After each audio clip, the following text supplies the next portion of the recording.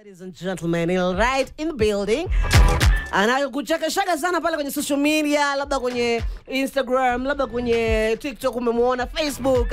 Akuku Danger mwenyewe in the house, ladies and gentlemen. Mambo vipi? Niko poa sana. Kwanza umekosa kuambia the Justin Bieber of Kenya. Oh, sorry. Anza na huko. Justin Bieber wa Kenya. Ni wewe? Ndio huyo mimi. Kwa nini wewe ndio Justin Bieber wa Kenya? Hauoni tukifanana? Hatujaachana sana. Justin Bieber? Hatujaachana sana. Tumeachana kidogo tu. Mfuko tuko pale. Uko hapa na hapa. Mavazi pale. Sako kwa bako. Bas, tofauti ni kidogo sana. Angalia, show kwenye BTV, uangalie live, ingia kwenye Facebook page ya Esther Mwene Masharia. Na kuulizaje Akuku Danger? Yes. Ni ukweli wewe unatoka katika familia ya the late Akuku Danger, the grand. Bas, the great Akuku Danger. Bas. So I'm the grandson. You are the grandson. Watu wanafikirianga hii kitu ni story tu, nilichukua jina nitumie stage pale nichekeshe nayo. No, that is my grandfather. That was my grandfather. Wewe unaniambia ni Mjukuu namba ngapi? 1697. Out of 6222. Acha gai. Mko Mjukuu 1600? Yes, we are 6222. 1600? Yes. Wewe ni wa 1000 na 1697. Mko na ID kwa nyama, mko yani mahali kumemakio kwamba wewe ukizaliwa Mjukuu unapewa yako, unapewa card. Wacha nikwambie, do you know, ilifika mahali guka yangu watoto wake walikuwa wanafukuzwa fee. Alafu sasa wengine wakaamua, si ni opportunity, huyu mtu hawezi jua watoto wake wote. Wacha hata sisi tuende tumwambie tumefukuzwa fee. So unapata at the end of the day kuna wenye walikuwa wanadanganya mpaka na walipia fee. So akasema, hawa wengine si watoto wangu. From there guka yangu akaamua lazima tukue na kitabu. Kila mtu jina lake kwa hiyo kitabu na kila mtu akona ID. ID na ID kama ya Kenya sasa. Sasa achana hiyo ya Kenya. Sasa si pia tuko na yetu. Sasa ile yetu ukiangalia hivi. Sasa yetu lazima kuna jina yako, inaandikwa jina yako, ukweli, which house you're from, kwa watu wangapi. So ukiingia kwa gate hivi lazima uoneshane, useme mimi ni grandson wa Akuku Danger. Watakuuliza letter ID. Kuna masoja? Yes, kuna mabouncers who are also part of our family. Everybody is part of your family. Guy. Okay. Yes. Kwa hivyo familia yetu tuko na all the professions actually. Because you have your own community. Yes. The community Akuku Danger. Ni kama kia Akuku Danger tu fulani, ki South Sea fulani. Huwa ni pande gani pale? Pale nyumbani ni wapi? Pale side za Migori. Yes. Kuna kijiji cha Akuku Danger. So kuna tu kijiji tu chetu tu mahali ya Akuku Danger. Inaitwa kwa Bwae, kwa Bwae. Lazima leo nikufundishe kijaka mwende. Nikufundishe mahali inaitwa Aurachuodho. Aurachuodho. Bas, now that is our center. That is your center. Yes, now at Aurachuodho, almost everything ni kama yetu. Sasa utapata kuku posho mila, kuku butchery, Akuku tailoring, Akuku ni juu kila mtu biashara iko hapo hivyo, ni either auntie yangu ama my uncle ama my kuzo, kila mtu. So it's not like ati kimezungukwa hivi na fence hicho kijiji. Ni kama South Sea. Literally. Literally. Tuseme sasa uko kote ni kwenu huko. Basi so nikiingia hapo hivyo kila mtu wa Muturani mtu wenu. Utapata mtu wa retail shop ni mtu wenu. Umeniambia ni mama ndio alikuwa mtoto? Yes, wa Akuku Danger. Mama ama nyanya? Mamangu ndio mtoto wa Akuku Danger. Mamako? Yes. Mamako ambaye ametoka kwa nyumba ya number 42. Yes, thank you. My grandmother is now number 42. Manake wives now walikuwa 264. 264, yes. So your grandmother was the 42nd wife? Yes, out of the 264, yes. Sisi tuko wengi mwende kule. Do you know everyone wewe? Sijui sasa watu wote, but at least saizi ndio Facebook imesaidia vitu mingi sana, because saizi ndio mtu anaweza ka inbox pale kwambia, yo bro wewe pia ni wa Akuku Danger ya ukweli. Nimwambie bali si mimi ni wenu. So akikuja pale ndio naanza angalia vitu, kuna vitu akiniambia ndio nitajua huyu ni wetu. Wacha wewe. That's how it is. Kwanza hata my events nikienda unapata nimeperform, kurudi backstage hivi utasikia mtu ametoka kwa audience amekuja pale, Akuku kuna mtu anataka kukuola, unaenda anakuambia wewe ni wa Akuku Danger wa kweli. Basi wewe ni kazini yangu. Then from there sasa ndio kuna vitu akikwambia utasema huyu ni wetu. Hiyo maisha ilikuwaje kugrow hapo sasa? Mko watoto kama wote? Azin mko umeanza jukumu mko 6000 yes. Kufikia sasa. Hata unajua jukumu anaendelea kuongezeka. Alafu ma wives ni wengi hivyo. Life ilikuwaje? Life was nice mwende. Life ilikuwa poa. Kwanza shule, wacha kwanza nikwambie shule. We had our school. In fact mimi nilienda hiyo shule. Ni babu ameanzisha. Ni ya babu, ya babu. Ya babu. Kiswahili jameli. So hii shule hii shule nimeenda mpaka class 1. What was funny during our school days was unapata mwalimu mwenye anakufundisha kwa class is either your father or your mom ama it's your uncle. Anakuchapa shule kama mwalimu, kirudi nyumbani anakuchapa kama mzazi. Unapata asubuhi asubuhi anakuuliza, why didn't you do your assignment? Unamwambia mwalimu, yesterday my father was watching TV and my other siblings were also watching TV, so I didn't get time. Anakuchapa. Unarudi nyumbani na yeye ndio ulikuwa na watch na TV. Unarudi nyumbani unasikia wewe ndio unatangazia watu tuko na TV. Na watu ni cousins zako. Now only your cousins, yes. This is the most interesting interview I think I'll ever do. Angalia, anaitwa Akuku Danger, ni comedian, wewe unamuona pale. Kuna ile yake ilienda viral sana. Mwende walikufanya nini? Mwikali walikufanya nini? Kina Ndanu. Mbithi kina Mweni. Una imagine nilitumiwa na watu wangapi? Una imagine nilitumiwa Hivyo video ilisonga sana. Niliona watu wakatagwa Mwende wengi sana hapo. But no, it's because I love Kamba ladies. Oh, you do? I do love Kamba ladies. Sana. Kwa sababu gani? Kwa sababu gani jamani ya Akuku Danger? Girene. Angalia, atakuja tueleze nini wana inspire comedy zake. Nini viskits ambazo anazifanya. Atafikisha nini corona period. How has it been? Kuna clip juzi ilitembea sana ya kuonesha wewe ukiwa unafukuzwa kwa nyumba. Mjaluo instead ya kutangaza ati nimefukuzwa nyumba, afadhali niishi hata kwa Manyata. Sikufukuzwa nyumba. Hiyo video ilikuwa na Karil bwana, wewe Akuku bwana. Ai bwana, wewe ilikuwa na Karil. Unasema ni kama nilifukuza hiyo kweli? Ulifukuzwa. Maana nilipenda pale ulifukuzwa safu. Ndio vile mtu akipatikana na ngori, simu sasa, waanza kupiga imaginary phone calls. Tunasema kukaa Akuku Danger. Jina alipewa na nani? Jina hiyo Danger sasa alipewa na wanaume wenzake. His official name is Ansentus Ogwela Akuku. Unaweza Ansentus Ogwela Akuku. Sasa Danger ni wakaona anaongeza bibi 1, 2, 3. Ngoja, was he taking wives kutoka kwa wanaume wengine? No, actually madem ndio walikuwa wanampenda. Madem ndio walikuwa wanampenda. Do you know, Guka yangu, imagine kama I think the first maybe 5 wives ndio maybe aliwakatia ili officially na kupenda you'll be one and only, hizo alisema. Lakini after that sasa ilikuwa ni through referrals. Angekatia msichana, for example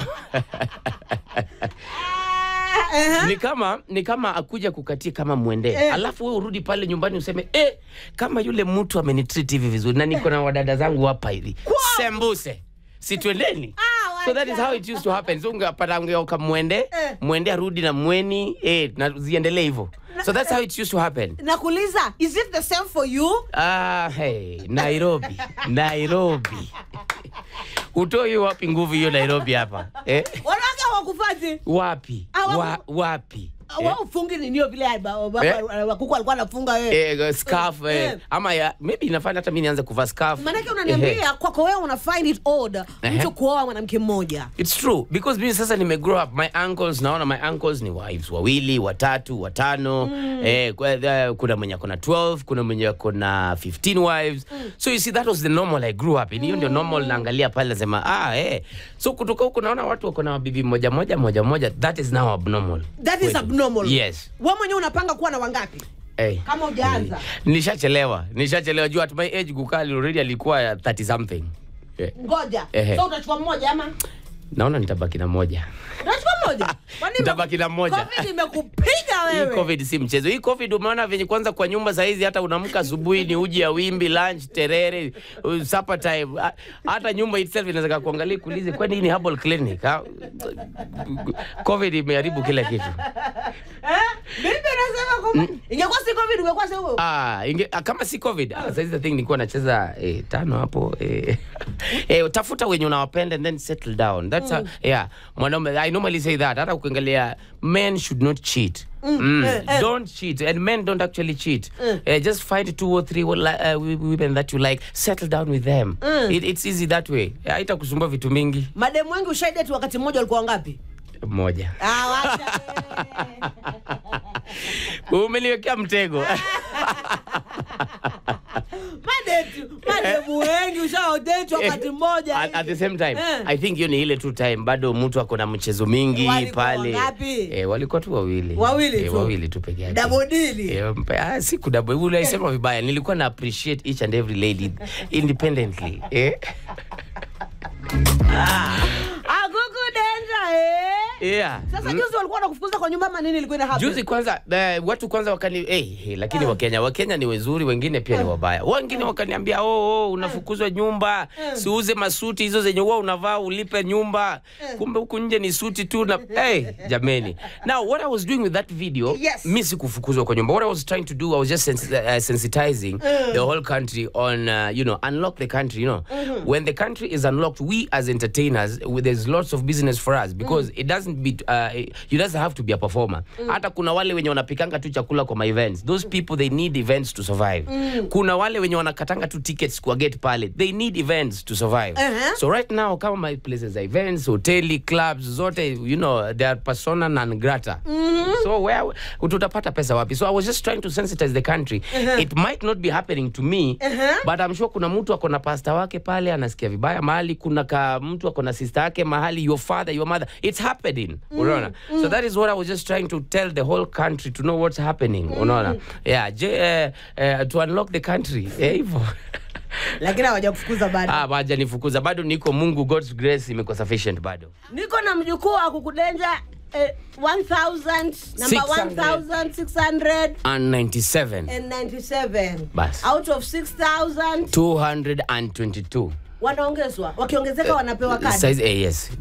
Kila mtu mwenye alikuwa anaongezwa pale, kadi yako lazima uwe nayo. Unapewa kadi. Na jina pia inaingia kwa kitabu. Unaniambia kila Krisini uenda alafu entrance kila sisi Christmas naona watu wanasema wanaenda wanaitwa reunion. Sisi it's not a reunion, sisi it's an event, fully fledged event. Inashinda event sasa hivi bwana. Fully fledged event vile tu. That's why nasikia president alikuwa anasema no during this corona stay at home. Sisi tukistay at home jameni. It's even worse. It's even worse. Afadhali tutembee.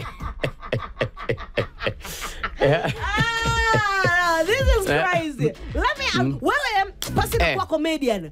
You have a degree in communication. I have a degree in communication and I have a degree in PR. Wacha. Sio ile wajaka, ile ya ukweli. Ile ukweli, yes. I went to school, did my first degree mass communication, nikamalizana nayo. You are a scholar. I'm a scholar. You are a scholar. Bas. Why are you not practicing? You are doing things online. Well, what are those? This is what I love doing. Really? This is what I love doing. I love making people laugh. Hii ndio kazi napenda, kuchekesha watu, tuende tu in fact it's one of the jobs yenye babangu mpaka wa leo hajaamini ati ni kazi. Unasikia na kupigia simu, zile kurukaruka yenu mshalipwa. He has never believed it's a job. So but we love it. This is what we love doing, unaona? Nikisikia mtu amefanya like 2 degrees. Ina maana kwamba umetoka katika familia ambayo inaamini katika elimu. Yes, my father believed in education kabisa. Watu waende shule usome, what you want to do after kumaliza shule, hiyo ni wewe. Sasa ndugu yangu, unaenda kuambia baba yako ati sasa mimi nataka kuchekesha watu, sijui kwa mtandao, sijui chachi huko. How was that? Ilikuwa experience ya namna gani? I think my father was babangu ndio wale wenye walikuwa wananisupport sana tukianza sana. Venye nilitoka Migori in 2012 nikaingia Nairobi for the first time. Ulikuja 2012? In Nairobi. Wenye ni amekuja juzi na mnasumbua in Nairobi. Mimi nimekutana na statue ya Tomboy hapa 2012 for the first time. Na hiyo 2012 ni babangu ndio sasa, unaona hiyo time bado ndio nimeingia, ndio naangalia my funny, what can I do, can I go on Churchill, unaona yeye ndiye alikuwa ananitumia pesa ya transport ya kwenda Churchill audition each and every week. Ukweli? Yes, each and every week nimpigia mazee, hii wiki sina kakitu nitumie tu kafea. So I stay in Rongai hiyo time. Ule unaitwa usafiri. Traveling. Bas, anakupea 500, anakuambia survive nayo siku 3.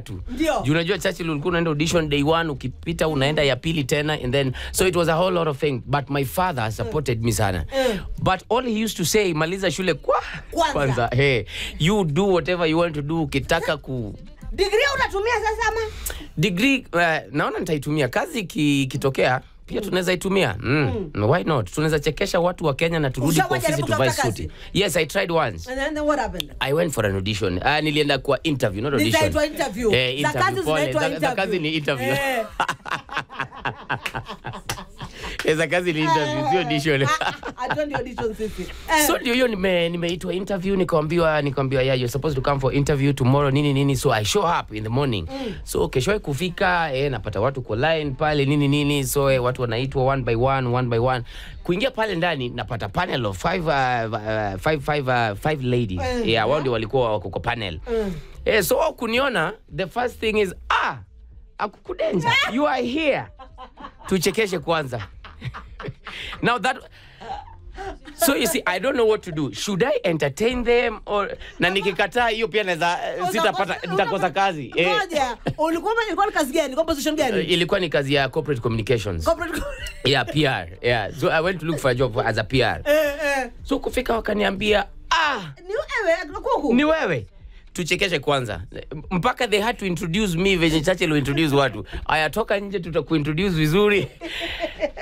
Oh my God. Niliwachekesha. Na kazi ulikosa? Nilikosa kazi. Kabisa. Nikasema, kwa kweli. Ukifanya zile comedy zako pale kwenye mtandao, huwa unaweka hashtag said by a drunken man. Yes. What is that about? Said by a drunk man is a show. I realized Kenyans, there are some contents that we Kenyans are not ready to receive. Okay. Yes. Okay. There are some contents that if you could go on stage and talk about them, people find them funny, but they'll still be like, you get. So I said, okay, what is it? Said by a drunk man could be a good concept. Yeah, let me tell them I'm drunk because, you know, hata huko back in the village, you can the drunk people, wale wenye wanalewa usiku wanapita.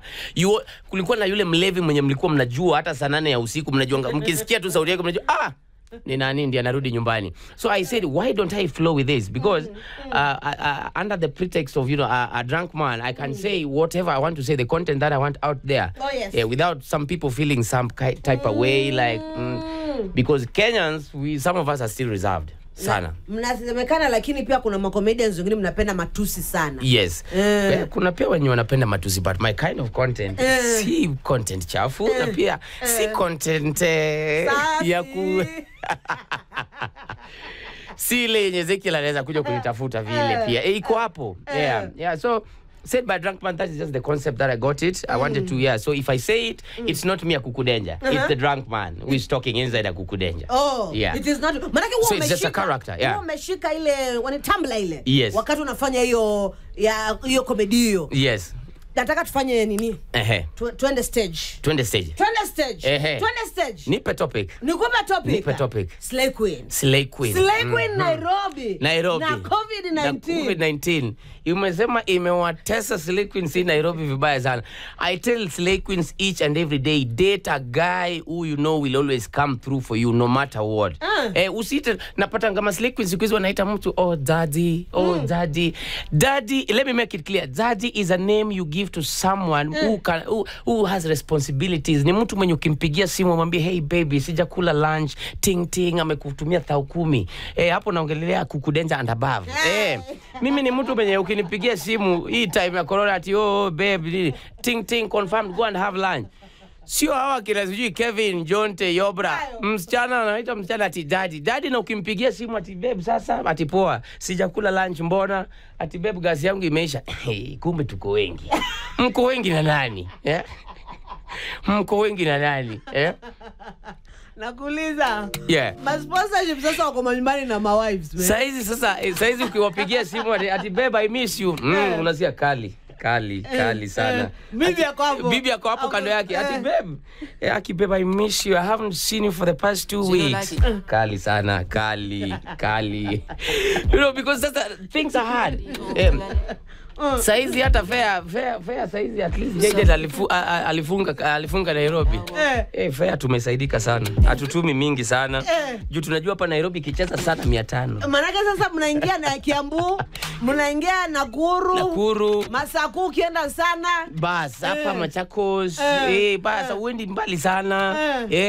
Na hapo ndio sijui kwa nini wanaume wako na shida ya kutuma. Let me talk about the issue of fair kidogo tu. Ongea. Hii story na fair, I want to talk about hii kitu ati huo unasikia mtu anasema what is the problem kutumia msichana 3,000? Unamwambia baby girl hello, come and see me. What is the problem ukitumia msichana air ticket, hata kula air ticket? Kuna ule hii story ilikuwa hapo juzi hapa. Msichana tumiwa fair ndani ya Kisumu. Ya Kisumu. Kisumu mnacheza. Kisumu hatari. Kisumu we don't joke. You don't use access. Kisumu we don't joke. So ilikuwa ni mambo ya ndege. Na ndege akakuja kwa jamaa Nairobi. Dem alichota do. Kumbe jamaa anaweka pesa chini sijui ya mattress. Chini ya mattress. Sasa unajua hapa ikikuja kwa fare, ukitaka kutuma fare kwanza, angalia unatumia nani fare. Kwa mrembo yule. Unaweza tuma ya mtu fare asikule lakini arudi kukula hii iko kwa nyumba hapa. Na yule alikuwa mrembo. Lakini huyo mtu pia si mtu wetu because sisi as Luos we don't send fare. Mimi from Kisumu. Huyu si wetu. Sisi kama tuwezi tuma driver afadhali tukuje peke yetu. Afadhali ni tume driver. Hata kama ni wanduthi. Hata kuchukua tu. Kabla ukuje tulikuwa tunasema watu wamesema relationship kama ina pesa saa hii. Wacha ikae. Nikani na wauliza. Basi percentage ya pesa as in when it comes to a relationship, pesa unaipatia asilimia ngapi? What percentage? Watu wameipatia 99%. Watu wameipatia kuna wale wameipatia 100. Kuna wale wameipatia 50%. Na kuna wale wamesema bora trust. Pesa achana nayo. Bora mapenzi. Wewe unawaambiaje? Mimi money is very important in a relationship. Yes. Very very important. Hakuna usichukue msichana wa mtu alafu unataka kumweka na shida ati baby girl, you know what? I want a lady who can grow with. I want a lady who can suffer with. You go and do the suffering alone. After you are done, ndio unarudi unatafuta msichana. Ladies were not made to suffer. Tell them. Ladies were not made to suffer. Look for money. If you kama una pesa, go be something else. But look for money first. Ndio utafute msichana. I'm a believer in that. Jua mweka kwa nyumba ati mmependana lakini hakuna sapa kwa nyumba.